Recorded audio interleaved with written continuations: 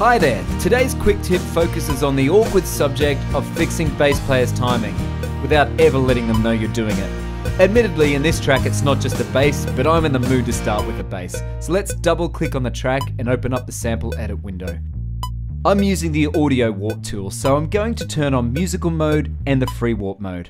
So I can hear exactly what I need to hear. I've got the sample edit mode in solo and I'm using the click track. If there is no warp tab on a note that I want to correct, it's just a matter of going over and clicking on the note and dragging it to where I want it to be, and a new warp tab automatically appears. When there is a warp tab, I click on the top and move it towards the note, and instantly the note will move over straight onto the grid. This helps us achieve tight timing, and it's going to make the bass player feel great when he hears it. Every now and then check your sections with the click track. Okay, it's getting much tighter. I can hear that already, and you can see it visually. You're probably scratching your head thinking, why hasn't he just audio warp quantize this? Well, usually I would. And then I would go in and I would use the audio warp tool just to double check and correct anything that's slightly off. Today I'm going through and doing a number of edits by hand, so you can see just how easy it is.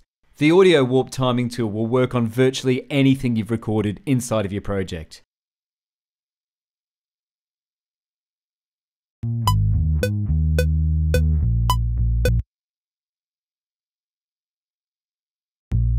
I've been a bit harsh on bass players throughout this video. To be honest, the bass player didn't have the click track in his headphones. He only had the acoustic guitar player. Now the acoustic guitar player had the click, but he was recorded a week earlier. Confused?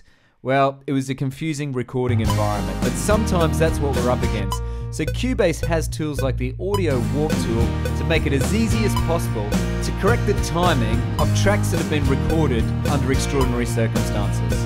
The audio warp tool is the best tool you should never let musicians know you used. That's my final tip for the video.